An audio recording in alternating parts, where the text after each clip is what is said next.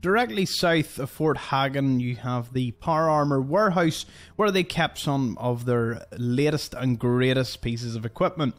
Now, over the years, this place has completely gone to the dogs and is completely unguarded and picked clean, unfortunately. But there is a little bit of scraps that we can find, and more importantly, a few pieces of power armor that clearly the scavengers couldn't really...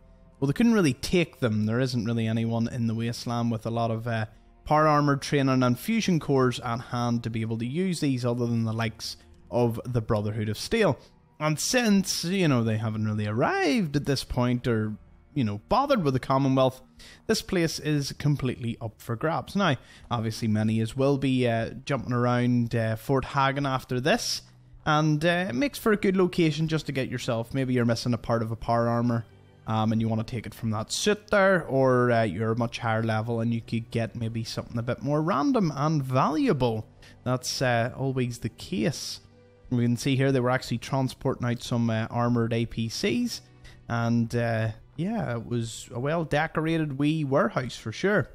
Now, from here we'll be heading on to our next location. I'll catch us all over there. Thank you.